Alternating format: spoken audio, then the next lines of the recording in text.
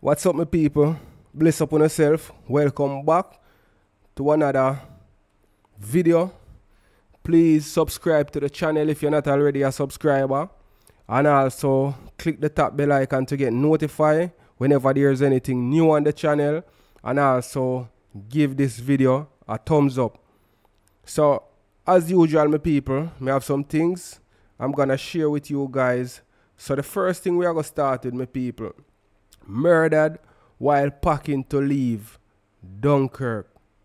See, so the two persons who get killed yesterday in Dunkirk, them did get ready to leave the community. Unmanned guardrails left behind from a curfew imposed almost a month ago were no deterrent for heavily armed killers who drove onto West Avenue in Dunkirk, East Kingston, in the daytime yesterday, leaving death in their wake. Up to press time, the deceased men were only identified by their aliases, Yellow Man and his nephew, Binga, both of West Avenue addresses. Binga was reportedly assisting his mother, Yellow Man's sister, to load personal belongings onto a moving truck when a car drove up and the men alighted from the vehicle with guns blazing. The men tried to outrun their attackers but were not fast enough to escape their assailants. Them SH0T, one in the front yard, got over him and SH0T him up and moved to the next one to the back of the side of the house. Them SH0T him up, and when them passed back, the first one that was KILL, them shoot him up some more, an alleged eyewitness told our news team. He described the attack as a mob invasion. The resident said a barrage of gun fire exploded in the area. Personnel at the nearby Bellevue Hospital told our news team that the gunfire, which echoed across the mental health facility, was frightening.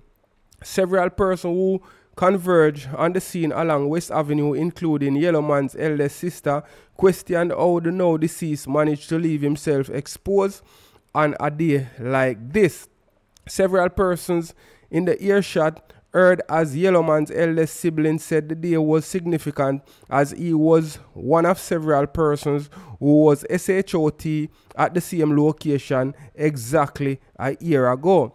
She also said November was their deceased mother, Miss Essie, birthday, and she should have been at her graveside instead of the crime scene with her nephew and brother.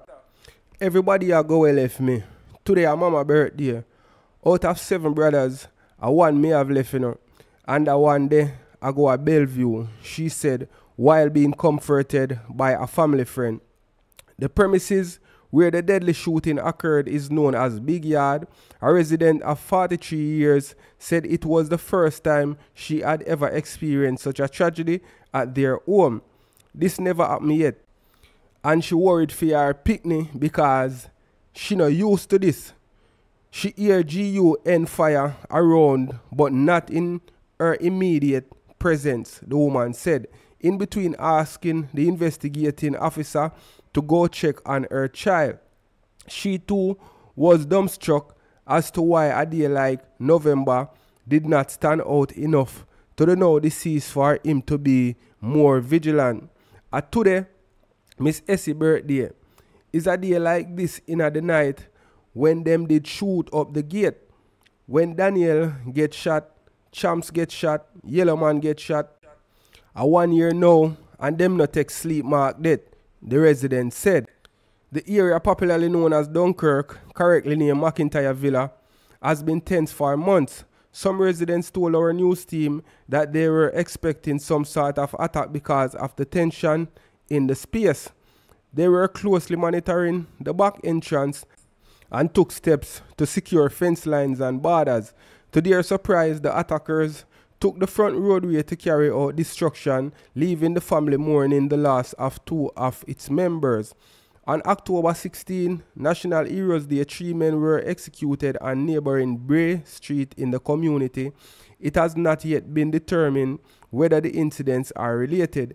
The victims were identified as Mario Edley, Rick Smith, and another identified only as Patrick. The security forces said the triple MURDER was gang related and a reprisal for the MURDER of a man known as Popeye, who was KILL on October 13. The police had imposed a 48-hour curfew in the space. The guardrails were still visible yesterday at the entrance to the roadway along Windward Road. The East Kingston Police Division, as at October 28, had recorded 60 murders, one more than corresponding period in 2022. The Dunkirk residents who year on year experienced bloodshed, which reportedly stifles the community, have been requesting a zone of special operation in the area since 2001. So we are going to move on to the next people. Leave your comment in the comment section. Subscribe to the channel if you're not already a subscriber. And also like this video. Cops unfire gunmen after dramatic robbery of remittance outlet. Police investigators have launched a manhunt for two gunmen who reportedly robbed a money transfer outlet of cash and briefly abducted a female employee of the entity in Salem in Runaway Bay, St. Anne on Wednesday. The amount stolen from the establishment has not yet been determined. Reports reaching our news team are that about 12:35 p.m. two masked men entered the outlet with one brandishing a firearm and demanding money from a cashier. When the demand was not met, the accomplice reportedly used a hammer to smash a glass shield at the counter and then forcibly took an undetermined sum of cash from the establishment. During the incident, it is reported that an armed confrontation developed between the gunman and a licensed firearm holder. A female employee who was used as a human shield by the men was reportedly taken from the premises but was released unarmed a short distance away from the business outlet. The men then made their escape from the area. The police were subsequently contacted and a probe has been launched into the incident. So people, leave your comment. Also, subscribe to the channel if you're not already a subscriber. And click the top bell icon after you subscribe. And give this video a thumbs up. So we are going to move on, people. Men SH0T and injured at Wholesale in Clarendon. Two men were SH0T and injured while at a wholesale at Waterworks in Frankfield, Clarendon on Wednesday afternoon. The men, whose identities the police have not yet released, have since been hospitalized. Reports are that around 2 p.m. the men were at Tour Guide Retail, Wholesale and Restaurant when a silver Subaru motorcar drove up.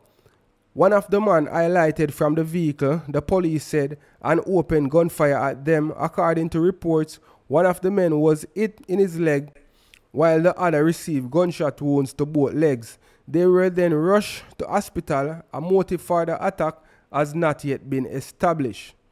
So people, leave your comments in the comment section and also subscribe to the channel if you're not already a subscriber, and click that top bell icon to get notified whenever there's anything new on the channel, and also give this video a thumbs up. So the next story, my people. Man shot dead at entrance to KPH. Police lists Everoy Smith as person of interest. A man was shot and killed at the entrance to the Kingston Public Hospital on Wednesday.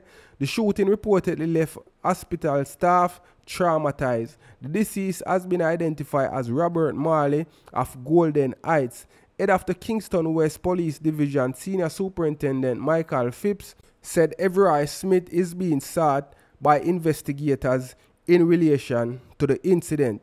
So guys, let me know what you think in the comment section. And also again, my people, subscribe to the channel if you're not already a subscriber. And also click the top bell icon to get notified whenever there's anything new on the channel. And my people, give this video a thumbs up, please and thanks.